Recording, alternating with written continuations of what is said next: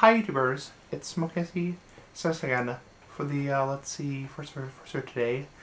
There will be 3 videos today. One is video we're focused on now, another on a pipe tobacco review, and another on a cigar review. So, this is going to be part 5 in my series of, how to smoke a cigar, part 5, okay.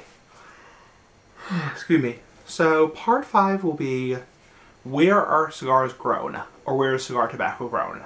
Now, we've been talking a lot about cigars. We've been talking about, like, how they taste differently than pipes, you know, how they're, whatever. So, now we're talking about where cigar tobacco is grown. Now, in general, there are 3 main countries that grow cigar tobacco. And the obvious one that you would think of is not the real answer. The United States grows a very small amount of, a lot of people would think the United States, because that's where most tobacco is grown, you think of. But actually, in reality, there's only a very small portion of the United States that grows cigar tobacco. It's in the eastern United States, excuse me, in Connecticut. So, which is actually very near where I live. So, Connecticut broadleaf tobaccos are grown in Connecticut, though in recent years, more Connecticut broadleaf are grown in Ecuador. So the country of Ecuador. So, now, the main 3 countries that grow cigar tobacco are Honduras, Nicaragua, and Dominican Republic. Those are the 3 main countries that grow cigar tobacco. Other countries are Mexico, Jamaica, and some countries in the Caribbean. So, in the United States.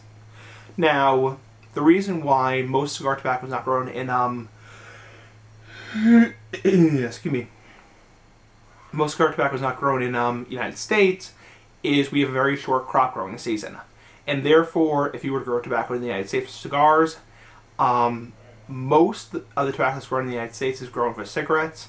That's because we are not a subtropical or tropical climate, as opposed to the Dominican Republic or Honduras or Nicaragua.